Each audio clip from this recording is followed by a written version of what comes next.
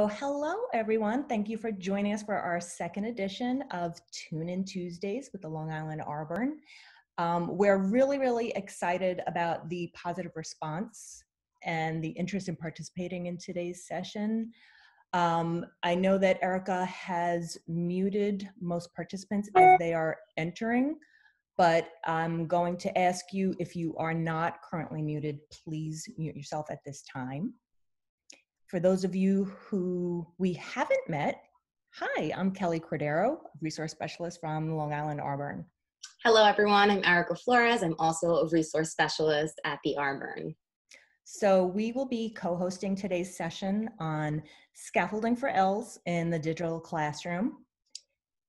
And if you haven't already, we invite you to visit our website, join our listserv. Please follow us on Twitter as well, where we try to share any resources and materials that we come across that we think would be helpful to you. We actually have with us today all of our Arbor team. So during this time, and really always, we are always here for you. And if you need us, if we can support you in any way, please reach out to us via email. All of our contact information can be found there. We also have a special guest today, Suzanne Pena, an expert on bilingual education in the transitional, bilingual, and dual language classrooms, is here with us today. So feel free to ask her any questions in the chat as they relate to dual language and transitional bilingual. Hi, everyone. Hi, Suzanne. Thank you so much for joining us from Florida. Yes, welcome, Suzanne. So again, if you haven't already, I'm going to ask that you please mute yourself and simply use the chat feature or the raise your hand feature on Zoom when you wish to contribute. We will be going over all of the participation options briefly, but right now, Erica is just going to introduce some other information for us today. Okay, so some of you may have seen the Powtoon on scaffolding for ELLs in the digital classroom. It was shared on Twitter and it's on our website. This will be the basis for our discussion today. And we're gonna weave that through as we expand on some of the scaffolding tools that are discussed. We would like to start by going over some of the Zoom features that maybe you're not familiar with, but we will be using in today's presentation. So we want you to know that all of the participation today will be done using the Zoom tools. So the first tool we want to talk about is the raise your hand feature. So if you click on the participation icon, that's probably at the bottom of your screen, and then you look at the bottom left of the pop-up box that probably comes up to your right, you will see a hand icon, and that is the raise your hand feature. So if everyone can just click on that hand so that we know that you found the feature. Mm-hmm. Great, and I see a lot of hands are being raised. Thank you very much. So I'm going to lower your hands right now, but I'm glad to see that you were able to find that and successfully raise your hand. In that same participants menu, there are also other response options such as yes, no, thumbs up, thumbs down. If we could all just go back into that menu now and give us a thumbs up, just to show that you're finding that and able to use that. Great. I see the response is changing to thumbs up for some of our participants. Thank you. And of course, we will also be using the chat feature on Zoom today. The chat box is on the bottom of your screen.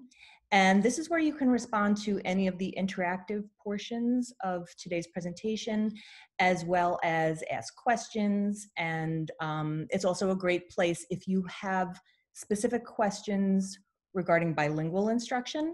You can address those questions to Suzanne in the chat. Last item that we'll be using is the polling option on Zoom.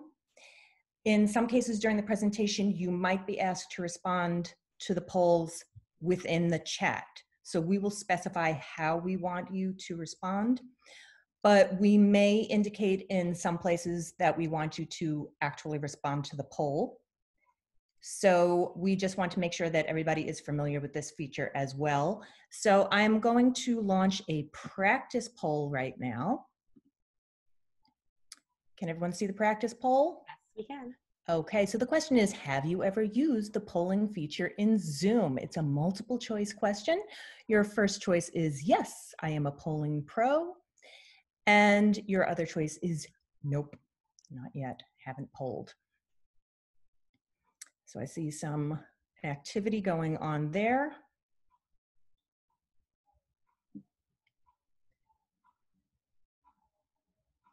And I do see some people are saying they don't see the poll, but I think the majority of people do because we have like 53 responses. So to those who don't see it, we're sorry.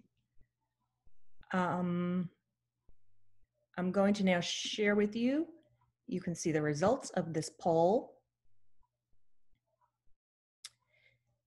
And as you can see from our participants who responded, we have 22% saying that they are polling pros, good for you. And 80% of our respondents have not used the polling feature yet, but look, they successfully practiced today, so that's good to see. I just want to point out that we will have the chat open during our entire presentation today. If time permits, we may have the opportunity to address some of these questions or comments during our session, but if not, we will be sure to follow up with additional guidance after today's session has ended. So we have successfully used the poll. I'm going to hand it back over to Erica. Okay, so all of these features are available on the app version for your smartphone or tablet. And at this time, I do want to welcome everyone to sign into the chat using your first and last name so that we can confirm attendance and also for CTLE credits. So just write your first and last name in the chat and that would be helpful. Thank you so much. I see that's currently happening. All right, so I am going to get started. I'm going to leave that screen and I'm opening another screen here.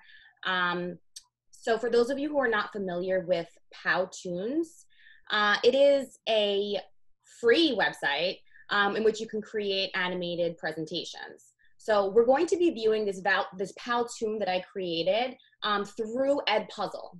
Now again, if you're not familiar, Edpuzzle is another free resource in which you can embed questions and discussion points and even voiceovers to scaffold or assess the students as they view a video. So this creates the opportunity for structured engagement during a shared or even an independent viewing. Another great feature of Edpuzzle is closed captioning, which you may choose to activate for those students who you feel would benefit from having the text visible while they're viewing a video. Eric and I chose this today because we wanted to be able to model a few different tools, but also to facilitate our discussion during today's presentation. Edpuzzle also allows you to crop videos to just focus on specific segments that are most meaningful for instruction. So this really allows you to be intentional with your selection and to not overwhelm students with videos that are overly lengthy. All right, so again, we're watching this Powtoon, but we're using Edpuzzle. So what you're seeing is Edpuzzle from the teacher end. It might look slightly different for our students. Hi everyone, this is Erica Flores, a resource specialist at the Long Island Arbor with some helpful tips on how to scaffold for ELLs in the digital classroom. In order to develop a common understanding, I wanted to highlight that scaffolds are temporary supports that a teacher provides to a student that enables a student to perform a task he or she would not be able to perform alone. Considering we are all diving into remote learning, we should be aware that our students will need appropriately scaffolded tools and materials. The idea of digital learning can be overwhelming and maybe even scary for some. However, teachers should continue routines that are already in place. The same differentiation and scaffolds that you are familiar with also apply to the digital classroom.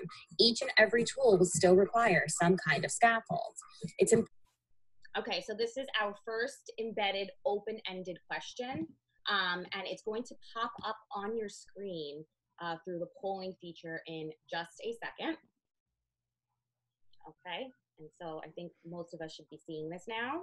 Okay, so our question here is, how can we adapt classroom routines to facilitate digital learning?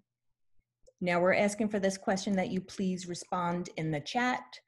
If you have something specific that you'd really like to share at this point, you can also raise your hand to share it. But we're really looking for your input in the chat. Again, we will be sharing all of this information, making all of this available to you after today's session. So it's an opportunity for us to really build each other's capacity. And we want to hear from you how you're making this transition to support your students in the digital classroom.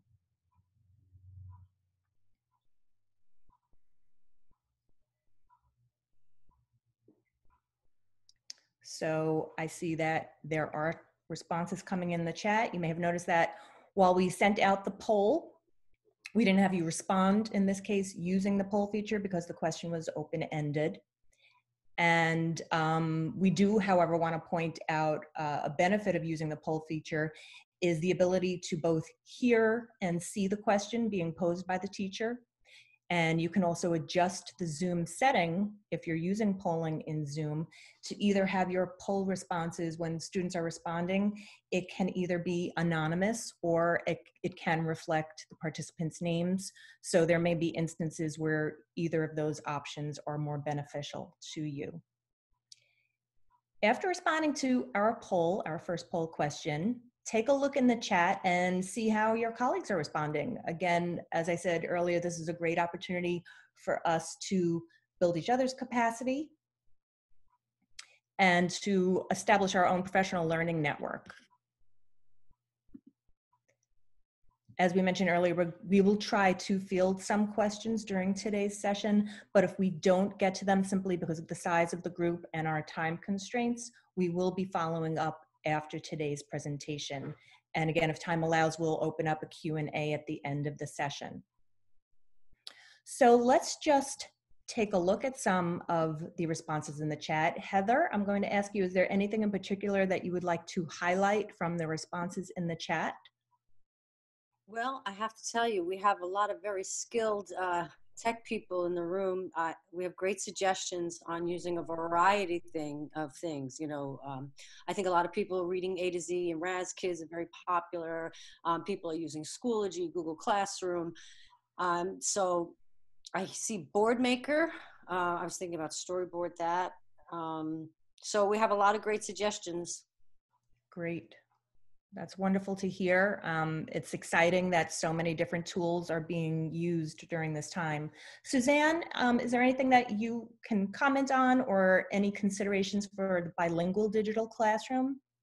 So it's very simple. I believe that we've all been drawn to doing digital classroom, in a very short span. So I think less is more. So if we think of something very simple that we could integrate into our digital classroom, it's just putting the closed captions in the target language as well. Remember, in a bilingual classroom, whether it's a transitional bilingual classroom or dual language classroom, we have to make sure that we're doing what we always do in our normal classroom setting. We also do it in the digital classroom. So a great way would be just to put the closed captions in, if it's Spanish or if it's Urdu, whatever the case may be, that we do that as well. I saw that some people put also audio, that they're doing PowerPoints with audio. Mm-hmm. Hey, that's a great way. If you have a dual language classroom or transitional bilingual classroom, hey, put the audio as well in the target language, because that is a great tool for all our multilingual learners. Thank you. That's a great point, Suzanne. Mm-hmm.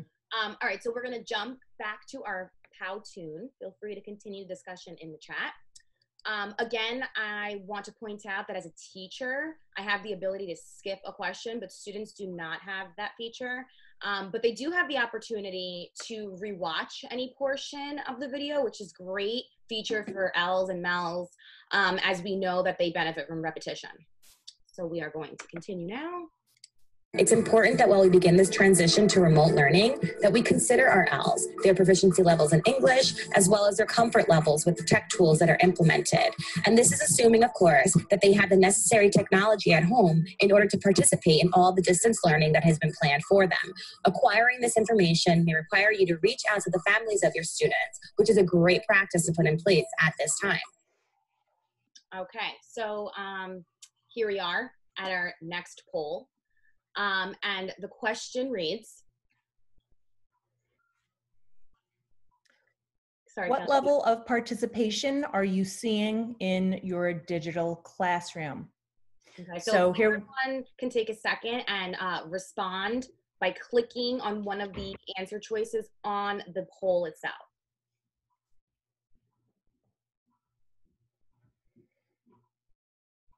Kelley, I think you might have to relaunch. Yep. I will relaunch.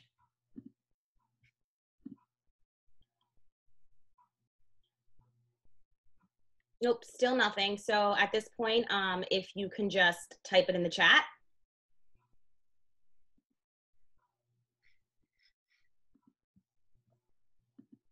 What level of participation are you seeing in your digital classroom?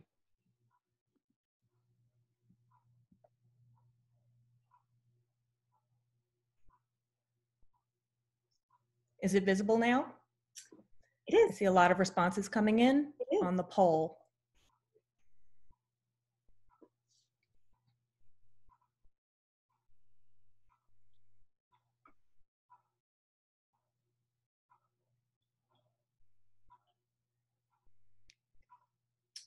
Okay, so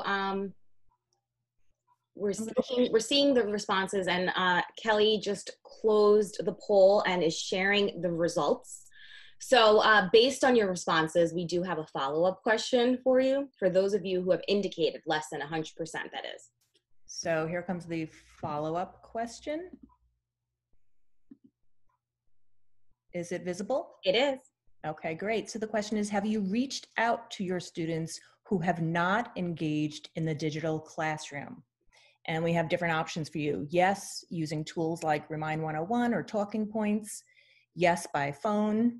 Yes, via our digital classroom platform. And no, not yet.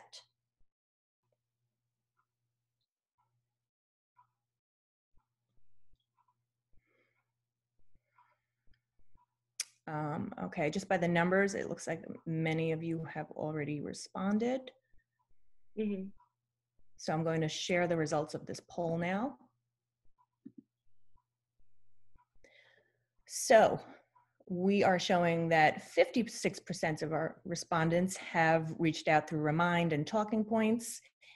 We have 39 people are responding that they have contacted students by phone. 17 have reached out through their digital classroom platform. And I'm happy to see that 0 are reporting that they have not reached out yet. But the reason why we bring this up is that we just want you to think for a moment about why monitoring student engagement is really so critical at this time. So of course, aside from our academic concerns, we must also consider the social emotional experiences and well-being of all of our students. So really for us, a lack of participation in our online settings may be a red flag that students are really struggling with feelings of isolation or perhaps just processing the current situation and our new learning environment. So making efforts to contact all students, but especially those who are not currently engaging in our digital classrooms, is really a very critical action at this time. You might even consider incorporating questioning tactics that encourage reflection and providing opportunities for students to express their feelings. I think typically if you ask a question like, are you okay? The response will be yes. But if we phrase our questions carefully, we may be able to elicit a deeper reflection and response to identify those students who are in need of additional supports and resources. For example, our younger children may be asked to describe their experience at home by selecting an image or something that reflects how they're feeling. And my experience with secondary students is that they're willing to share their feelings and really need only to be asked. So Suzanne, what are your thoughts about communication during this time? So it is very important, and especially since this situation is changing every day. You know, one day we have this. I'll give you an example of Florida. As of yesterday, we thought schools were going to be open April 15th. Yet last night they made an announcement, schools are closed till May 1st. So this is a situation that's always changing. And because of that, we need to be even more diligent about knowing what are the circumstances that are preventing our students from being engaged, because this might be the classroom that they have until the foreseeable future, right? So one way that we can always make sure that we kind of alleviate or mitigate some of those issues that they might have is making sure that, I saw somebody that put maybe the internet, right? Having access to internet might be an issue, right? Maybe putting on the school's website or things like that, how they can get free internet. That is a great way for letting families know that there's internet available, right? That's one way. Also, another thing is the parents might not be tech savvy. We as educators are having difficulty navigating this terrain, right? So imagine also parents that might be even just working from home and on top of that also dealing with, you know, now being to be educators as well at home. So making videos in both languages, especially in the transitional bilingual classrooms and in our dual language classrooms, it is important that we keep that biliteracy, bilingualism aspect of everything. So making videos that show parents how to use Zoom, how to use how to go onto Google Classroom, how to navigate Google Classroom or Seesaw or either or. Those are very good. And you don't have to take on that entire responsibility. You could share it amongst the staff in the school. So talk to your principal, maybe email them and let them know, hey, and we'll take turns on doing this. So those are great ways and very simple, very fast ways that you can continue biliteracy and bilingualism and also help your parents and your students. Great, thank you for sharing. Thank you. Before we go back to the video, I see Diana Bata has her hand raised. Diana, is there something, if you unmute yourself, is there something that you wanted to share related to that thought? No, I probably hit the wrong button. Oh, okay. That's fine too. That's I'm fine just too. learning all of this stuff. So. That's great. That's exactly what we're hoping to provide an opportunity to just play around with some of these tools that then you can turn around and you know, support your students using these tools. So I see that Melody's hand just went up though. So let's see if this is an actual, you know, a sure question. Mm-hmm. Hi, Melody. Melody, let me unmute Melody. you. Okay, there. Nice to meet you too. Okay, there we go. I just wanted to comment on what Paris had just said about the free Wi-Fi services, because I had a family trying to access that, but because they don't have a social security number or an ITIN number, they weren't able to get it. So, I mean, fortunately in Babylon Village, there's actually free Wi-Fi. It's very skippy and bad, but I just figured I'd let the community know that, yeah, it's free Wi-Fi, but we still need your name and address and a social security number for credit in case you continue with us later on for some reason that was like. Well, Melody, great point. So another way that we can also mitigate that is on cell phones, right? So even with our smartphones, many of the parents that do have a smartphone, you can make it into a hotspot. Okay. Yeah. Yes, so, that's what I suggested. Yeah. I so just, that's let a you guys great know. way. That's a great way. So thank you for pointing that out. So that's actually a great way, but actually many parents might not know how to make their cell phone into a hotspot. So making a little video, honestly, it doesn't have to be Hollywood quality here. Making a very, because I'll be the first one. My videos are not Hollywood quality, but they're just informational. They're just there to inform, and just making it in both languages and explaining, hey, this is the button that you press, and you know, and the most popular devices, this is how you do it, blah, blah, and that you can use your cell phone as a hotspot device. So that's a way that we can mitigate the situation. Thank you so much, Melody, for sharing. Thank you. All right, so we're going back in. And again, I'm going to skip only because I'm the teacher. I want to highlight this resource created by the folks over at Support Ed. You may have already noticed that you are actively using these scaffolds in the classroom. It's important to continue to do so as you transition into distance learning. Rather than share another list of tools that you and your students would need to learn, I want to highlight how to make distance learning accessible for our ELL population. Keep in mind that there is no single magic tool that will make content comprehensible for our ELLs. Instead, you should continue to choose quality resources and adapt them to the needs of your students. Okay, so our next question is being shared with you right now via the polling tool.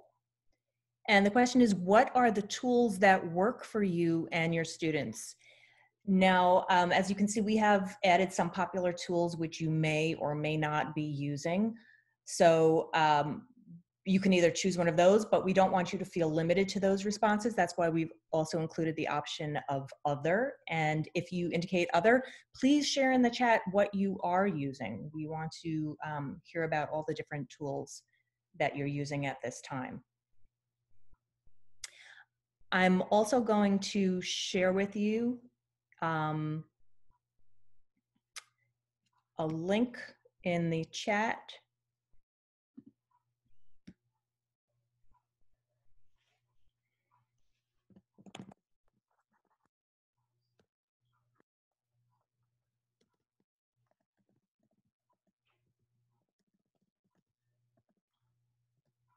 It didn't come through just yet, Kelly. Okay. But what Kelly is attempting to share in the chat is the scaffolding resource from Support Ed, which is what you see on the Powtoon there. It's a great resource, both in the traditional classroom and in the digital classroom as well. So we're going to have to squint, if you can, to see the scaffolds that are on the Powtoon screen. And do so in order to answer our following question.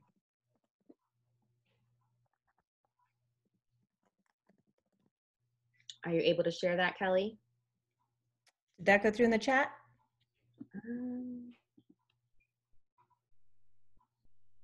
Nope, not yet.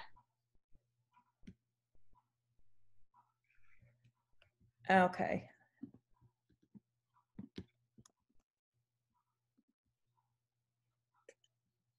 All right, so the next poll question does relate to those scaffolds.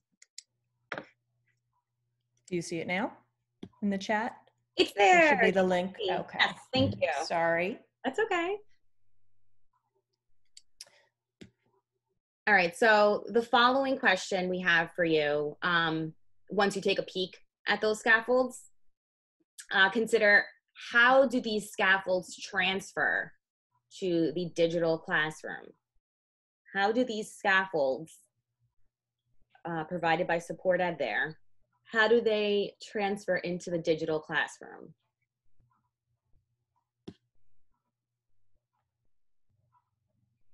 That is our next poll. If you can put that out, Kelly. Sure. And while you're thinking or typing, I want to remind everyone that this, again, like Suzanne said, this is probably not the best time to introduce new tools. You want to continue to use the tools that you and your students are familiar with. If this is all new, be intentional with those selections. You don't want to overwhelm yourself or the students with too many tools that may be too complex to master outside of the traditional classroom. All right, so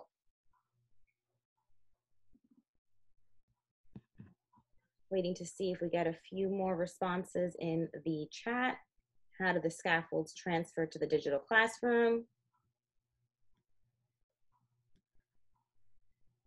I see someone saying to simplify mainstream materials that match the ability level of the students.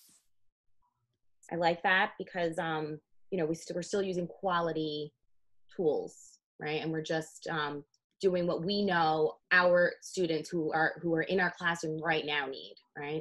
So I think that's a great response. Someone said, graphic organizers and Google Drawings. I love Google Drawings and I love graphic organizers. So you just put two of my favorites together. All right, so we are going to return to the video. Visuals in the digital classroom extend beyond images or videos to support the language on your slides or handouts. Remember that our students are learning language through nonverbal cues as well. So utilize opportunities to engage with students through synchronous and asynchronous videos. So at this point, we just want to offer some reminders, many of which you may already be at the forefront of your mind. But of course, we need to always consider our proficiency levels because they can help us determine the amount of time that we should be dedicating to synchronous versus asynchronous engagement. When we think of our lower proficiency students, they would probably benefit most from synchronous instruction and support, whereas our higher proficiency students can operate more independently in asynchronous learning. We should also consider as much as we can whenever the opportunity arises to show your face in whatever instruction, whatever tools you're using, make yourself visible. Because we know, first of all, just for that social emotional connection, that's such an important thing. But also when we're thinking of the support that it lends, our facial expressions, our social cues, our body language really provide a much higher level and degree of comprehensible input for our students. So we want to allow them to benefit from that as much as possible. Now, what about wait time? We all know how critical extended wait time is in our traditional classroom discussions.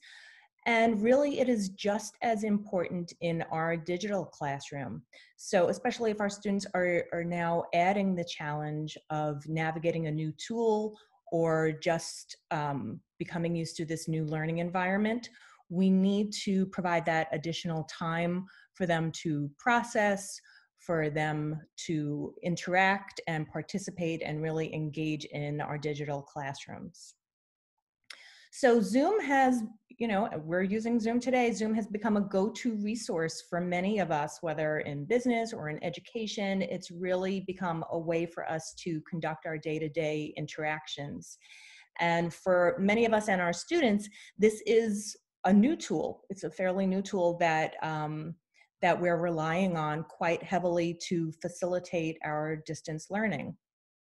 So to this end, we wanted to share another resource with you that we have also shared on Twitter, and it provides student-friendly directions, and it's also available. So it's student-friendly directions for using Zooms, a lot of different tips, but it's available in English, Spanish, French, Polish, and German. So I'm just going to grab the link to that right now, and I'm going to share that in the chat as well. And that really does speak to what Suzanne was sharing earlier about providing those directions and videos for parents as well in the target language, if you're in those dual language or transitional bilingual classrooms. Thank you, Kelly. It's in the chat now. So if you are looking for those directions, they are there. All right, and we are going to jump back into our video. You may also consider using screenshots with arrows indicating where to click. Videos modeling an activity or even a screencast. Technology at home may be very different than at school, requiring additional explicit directions and considerations. Writing frames should be provided to students in order to participate in all activities. These frames should be teacher-generated and relevant to the current task. Providing samples allows for students to mimic sophisticated language and better understand expectations. Okay, so here we are taking a quick stop just to have an opportunity to learn from one another. So feel free to share your own successes or challenges with language frames and how they've transcended into oral language. So please do that in the chat. Remember, the role of environmental text is just as critical in our digital classrooms as it is in the traditional classroom. Perhaps even more so, seeing as we are not there to provide that support to our students. So language frames for discussion and oral language practice should be accessible for students at all times. You might want to do this via whatever platform you're currently using. For example, if you're using Google Classroom, you can share them there prior to a synchronous meeting. Or if you are using Zoom, for example, putting a link to some kind of frame in the chat, just as Kelley was doing. She was sharing those resources with you via the chat there. So I see some discussion happening in the chat, but Suzanne, what did you want to add to that? Well, actually, again, and I hate to sound like a broken record, but when it comes to dual language and bilingual classrooms, we have to make sure that what we're doing for English, we do it for the target language. And we don't forget that just because we're doing digital classrooms doesn't mean that we're not going to do that. So one way to do this in a, I guess, easier way, for lack of a better word, is making sure that when you're giving a task and where sentence starters might be needed, for example, like a writing task, make sure that you kind of predict your students' answers. You know your students very well, right? You know their levels in either English and the target language. Then make sure that you are adding or having those sentence starters available for them as you're also assigning the tasks to them. Because if we forget to do this, then we're just basically, in terms of the message that we're sending just a one language is more important than the other. And then we're also, all that great work that we just did, it's kind of by not focusing also on the target language, we're also forgetting about teaching that target language as well. So we have to make sure that we incorporate this in everything that we do. Again, less is sometimes more, and especially when it comes to digital classroom, we may assign something that is more meaningful and more robust, and it might be shorter and smaller, if that makes any sense. It does. Thank you, Suzanne. I do see a hand raised, so I'm going to unmute Samantha. Hi, Samantha. Hi. So I just wanted to share a really great resource for all ELL teachers. This can also be used by classroom teachers. I know that I taught a PD this past, actually we had one more class left, but due to home instruction, we didn't get a chance to finish it. But during this class, we offered teachers an opportunity to use thinking maps. And what was so great about them was the students were able to, based on their level, use their native language. You were able to implement sentence frames and starters for them. You know, we use that sometimes as their assessment for their learning, and it makes their learning visual. So our district is currently moving towards Seesaw, and I know our students are going to be working on their informational writing tasks. So one of the things that we're doing as I collaborate with the teachers is for their writing, implementing these thinking maps as their writing assessment. And they're able to, like I said, use their own native language, use pictures, visuals, short words, whatever they're able to do at their point of proficiency with my support, of course. That's great. That's great. Thank you so much for sharing that, Samantha. All right, I'm going to lower hand. Heather, was there anything else from the chat, anything that you wanted to highlight as far as any struggles or any other comments that were shared? Yeah, I think that everyone is very excited about getting different resources to incorporate into whatever tool they're using. We have people who can't use Zoom and are going to be using Google Meet, and they want some ideas around incorporating that as tutorials for the kids. And also some of the sentence frames to have them available by category and discipline and theme, which exists. So my word to everyone is keep posting these requests, and after in a few days we'll be collecting all these resources for you, gathering these things together because they do exist, and we'll be sending them out. Yes, yes. Thank you so much. That's a great point, because this really gives us a springboard to know what you need and how we can best provide additional information for you, additional resources, materials, and supports that you're asking for. So it's not just, you know, an overwhelming abundance of information, but that it's specific to your requests. And so I see in the chat, Ziomad is asking about this presentation. It's actually on our website already. So you can go there and find this, the Powtoon, if that's what you're referring to. If you're referring to today's webinar, we will also be providing the link to today's recorded session after we complete it. So both resources will be available to you on our website. Right. Okay, we are going to continue with our final little clip of this video. Graphic organizers should be simple. Use something the students have seen before. Model using familiar content. And consider providing tiered versions where some boxes are pre-populated according to the students' proficiency levels. Reduce the linguistic load by using tools such as Google Translate or talking points to utilize the home language. Adapt or chunk text by using Rewordify, Newsela, and ReadWorks, but also keep the rigor and try and do this on your own.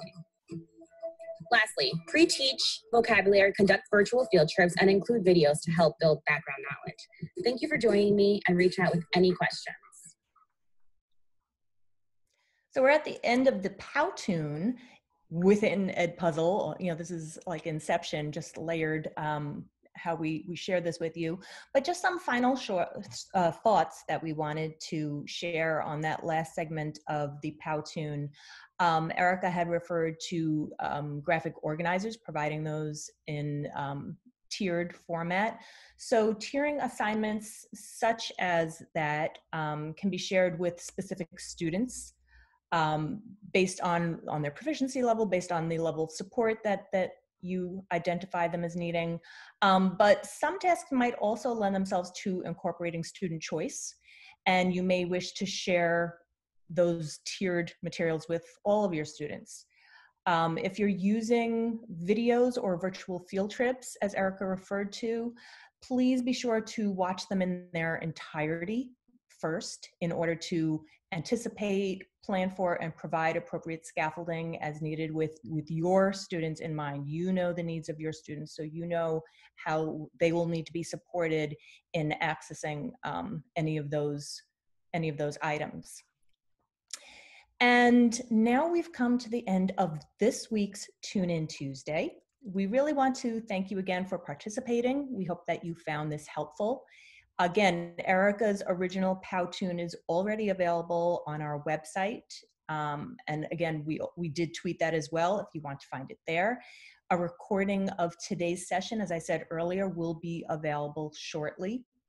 And Erica and I will also, and really all of our Arbor team, we will be reviewing all the comments and questions that you have contributed to the chat so that we can follow up in providing as much support and as many resources as possible. We do still have some time left if there are any particular questions at this time. We want to open it up to a brief Q&A. Right, if anyone wants to raise their hand, we can certainly unmute, or you can throw in the chat. Oh, here we go, Samantha's up. Hi, Samantha. Hi, I was just curious if you can show us how to incorporate a poll into a Zoom session. Yes and no. So, unfortunately, I can't show you on this screen because it has to be done prior to the session. So it's in your settings when you're creating the meeting, you would do that from there. But what we can do, even though we can't demonstrate it for you now, we can probably put together a little step-by-step of, because we were really experimenting with all of these features too in the past couple of weeks. So we can perhaps put together a little step-by-step of how we embedded it, if that would be helpful. Samantha, if you could just type that in the chat so that it reminds myself and Kelley to create that, that would be great. I'm going to mute you, and I see Nancy. Hi, Nancy. Hi. I'm having a difficult time with technology. I know I should be incorporating graphic organizers. I'm using Google Classroom, but I don't know how to get them in there. All right, so I think one of our participants actually brought up Google Drawings. Yeah, I heard her say that. Yeah, so it's a great tool to create graphic organizers because you can just put you know, a whole bunch of different shapes in there to kind of create exactly what you need for your students. And once that's created into your drive, you're able to upload it. It plays, obviously it plays very nicely with Google Classroom, seeing it's all part of the same suite. So, I mean, I would recommend going that route and then uploading. How do you get, just put in googledrawings.com? Google Drawings, no, it's in the Google Suite. So it's just one of, yeah, it's like Google Slides, Google Docs, and Google Drawings is automatically in there as well. Okay, I'll try it. All right, good luck. Good luck. Thank you. Anybody else? Any questions? Oh, Heather's just making a comment that I just have to shout out. HyperDocs rock. Yes, they do. Okay. All right. Any other questions? Any other, if you'd like to raise your hand, if there's anything specific that you'd like us to try to address at this time? All right, I'm all quiet. I want to thank Suzanne so much for joining us today. Yes, thank you, Suzanne. Us, you know, another lens looking at those bilingual and dual language classrooms. Welcome. Thank you for having me. And everyone, please, you know, visit our website frequently for updates. Follow us on Twitter and be well. Yes, be well, everyone. Thank you so much for joining us. And look out for next week's Tune In Tuesdays with the Long Island Arbor. Thank you all. Be well. Thank you.